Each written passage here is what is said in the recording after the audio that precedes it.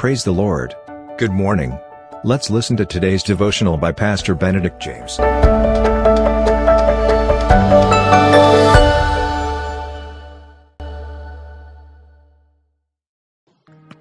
Welcome to Victorious Daily Devotion in the most joyful and powerful name of Jesus Christ. Today's topic: what is the greatest gift in a family? Undoubtedly, a godly mother. She leads the children not only in a godly path, but guides them to get highest blessings and respect in the society.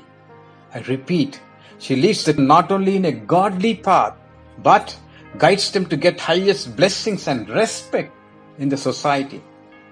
Therefore, a godly mother is the greatest gift and greatest blessing ever to any home. A woman who fears the Lord, she shall be praised. Blessed verse from Proverbs 31:30.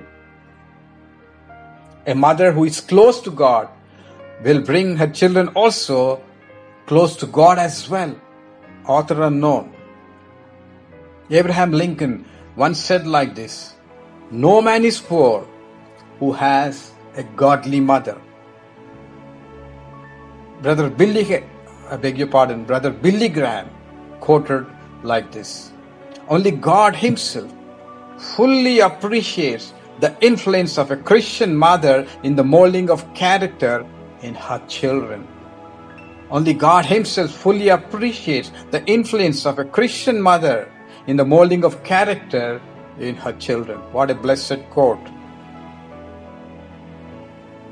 Well, let us recall, or rather reminiscent, the story of the blessed and inspirational mother, Susan Wesley, who produced two spiritual giants for God's kingdom and to the society. Susan Wesley is indeed, as we all know, a wise woman who not only made them spiritual giants, but educated them to become great reformers. Wise mother indeed, who gave them right balance.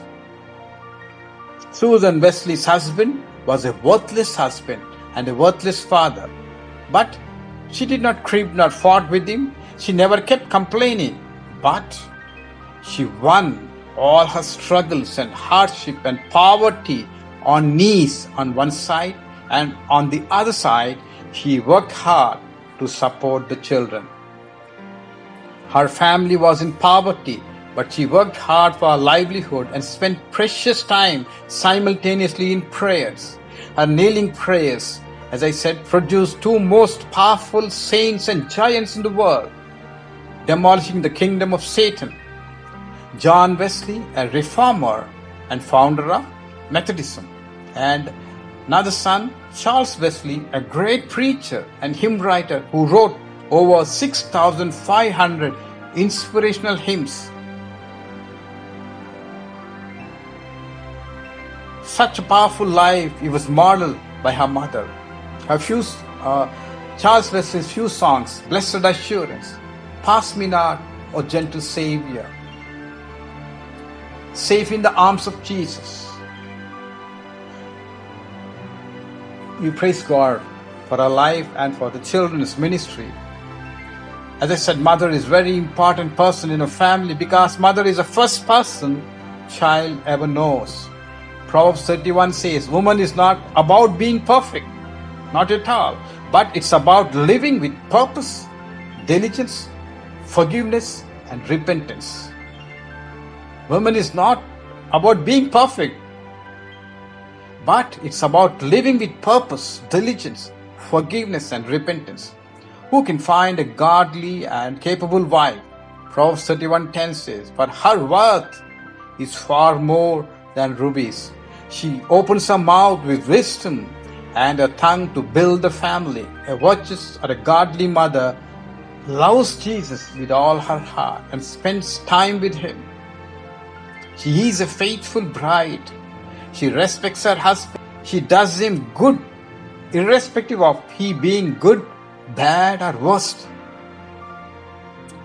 She is a loving mother. When children grow up, they call her blessed.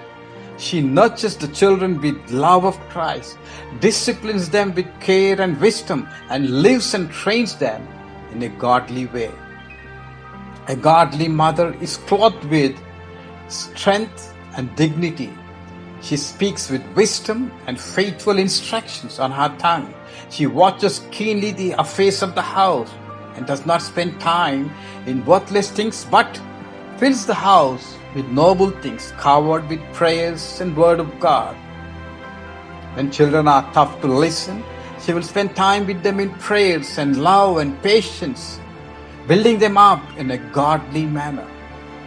She builds the family in reverence, love, gentleness, patience, redeeming the time for building the family and their character on true values of Christian life. Proverbs 12:4, an excellent wife is a crown of her husband, but she who causes shame is like rottenness in his bones. Lord, we pray, O Lord, that thou will raise many godly and blessed mothers like Susan Wesley, who can not only build the children spiritually, but educate them to be highly used in the society and for your kingdom. In Jesus' marvelous name we pray. Amen. Thank you for listening to today's devotional. God bless you. Have a blessed day. And always remember, Jesus loves you and cares for you.